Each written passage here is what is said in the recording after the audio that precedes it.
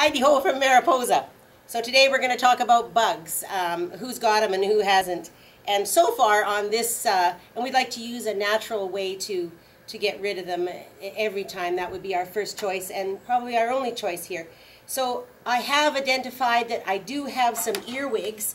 They're loving the Empomia, and you can tell that they love the Empomia. There's little holes all through the leaves.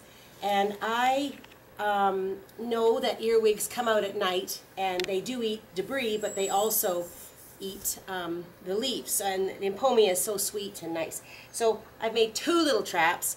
They do come out at night, so we'll check them tomorrow morning. I have a little tiny jar with some olive oil in it, and then I did an even more sophisticated one. I've cut some holes in the sides of a little container and put a lid on it, and I'm going to set these right into my plants, and we'll see what we have tomorrow morning if we've caught any. The first thing you want to do is to identify what kind of bugs that you might have. And so actually I found this little book at the Rock Creek store, and I just love it. It's a Lone Pine bug book. It's Garden Bugs of British Columbia and Gardening to Attract and Repel and Control Bugs. So if you can, check this little book out. Lone Pine, it's a nice one. But anyway, we're going to just kind of go through a few basic bugs. So aphids, healthy, well-watered, well-fertilized plants can withstand a little bit of aphids on them. They're not going to be too bothered by aphids. But we don't seem to like them very much. So you can, by eye, you notice the aphids and you want to get rid of them. Please, I beg you, don't use your grandma's recipe, 2 cigarette butts, some dish soap and some whatever else, and leave it sit in the sun and then spray your plants. More damage gets done to the plants with that than those aphids could possibly ever do. And then people a lot of times come back and say, oh, my plants died because of the aphids. No, they died because you sprayed it with that stuff. So anyway, what we're going to do is, aphids, there's a couple of types, but they hold on to the plant with a mouth part. And the best way to get rid of them is you take your garden hose and you spray the plant and wash them off.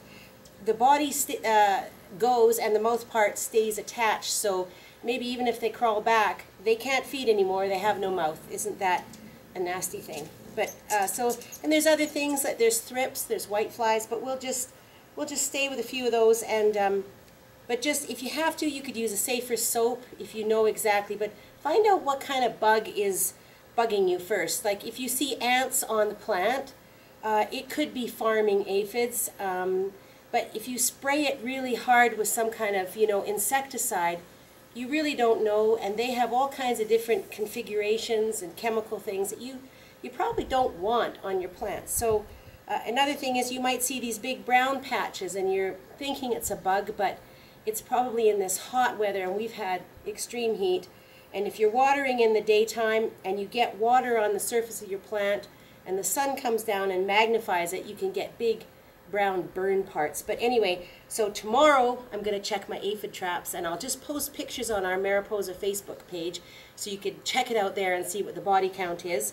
But for the most part, keep your baskets hydrated and healthy, and they can withstand, pretty much anything. A small population of aphids, but just try to keep everything natural and moving along. And anyway, aren't these gorgeous? This is the Whopper Begonia, and it is out in 30+ heat, full-on sun, and it's just rocks. So anyway, I hope this helps. And see you later. Bye from Mariposa.